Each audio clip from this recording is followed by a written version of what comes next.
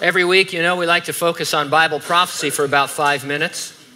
We call it a prophecy update. I was thinking about the New Testament, especially the epistles that Peter wrote, filled with both fulfilled and future prophecy.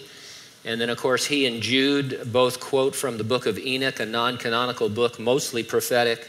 And there are other references really to that book as well throughout the New Testament. And so the writers of the New Testament, and of course under the inspiration of the Holy Spirit, were really, really interested in this subject.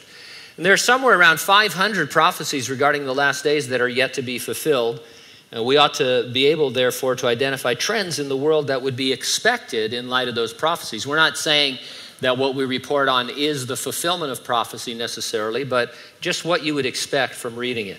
For example, if you were reading the Bible in the 40s, well, actually, at any time, but especially in the 1940s, you'd be expecting the rebirth of the nation of Israel because that was predicted, of course, and then it happened. And so that's the kind of thing that we're looking at.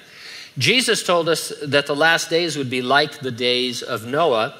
And then he specified what he meant by saying, "For as in the days before the flood, they were eating and drinking, marrying and giving in marriage." Now, if you go back to Genesis 6, the Bible describes the type of marriages Jesus was talking about. This is Genesis 6, 2 and 4. "The sons of God saw the daughters of men that they were beautiful, and they took wives for themselves of all whom they chose." The sons of God here we take to be fallen angels, and it's really the only explanation that makes sense. And then in verse 4 it says, "There were giants on the earth in those days, and also afterward, when the sons of God came in to the daughters of men, and they bore children to them. Those were the mighty men who were of old, men of renown." And so these sons of God came in and they married and mated with human women, and their offspring were the Nephilim. They are described both in the Bible and in other literature of the time as a race of cannibalistic giants. So the fallen angels in Noah's day were somehow corrupting the human race by manipulating DNA. It sounds weird, but it's right there in God's word. As a result, you'd expect a trend towards messing with human DNA. Jesus said it'd be like the days of Noah, and that's the key characteristic. And so you would think that, well, if I look to the news and scientific advances, I'm going to see that we're messing around with DNA, and of course, that's exactly what we're doing. I reported in an earlier update on a Chinese scientist who was altering the DNA of embryos. A follow-up article was titled, "China's Gene-Edited Babies May Have Enhanced Intelligence Due to Genetic Quirk." Here's some excerpts from that article.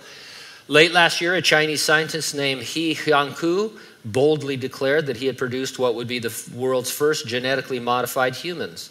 The scientist used the gene editing technology CRISPR to delete a specific gene. Now researchers believe that the twin girls, named Lulu and Nana, who were reportedly born healthy, may actually have altered brain function as a result. In fact, it's possible that the deletion of the gene called CCR5 might have actually made them smarter than they would otherwise have been. Hopefully, if they are altered, they'll be more Steve Rogers than Red Skull. But you never know. When the work they're doing with animals, we've reported on this before, they solve one problem by editing the genes and they create 10 more that are very serious. And so this is kind of weird that they're doing this on embryos, and it's not going to work out well, I'll tell you that right now. DNA manipulation is what you'd expect from reading the Bible. As believers, we expect Jesus could return at any moment. He promised the church, you and I who are in Christ, that he would return to resurrect the dead in Christ and then rapture living believers. And that would all happen before any part of the Great Tribulation. I mentioned Enoch. Enoch, was removed from the earth in a rapture prior to the global flood. And that's a picture to us of how we will be removed from the earth prior to the global tribulation. It's an imminent, any minute event.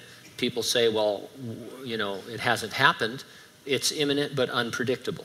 That means we should expect it at any moment, but plan as if it could be some time. And there's no contradiction in that. That's what the apostles did. Are you ready for the rapture? If not, get ready, stay ready, keep looking up. Ready or not, Jesus is coming.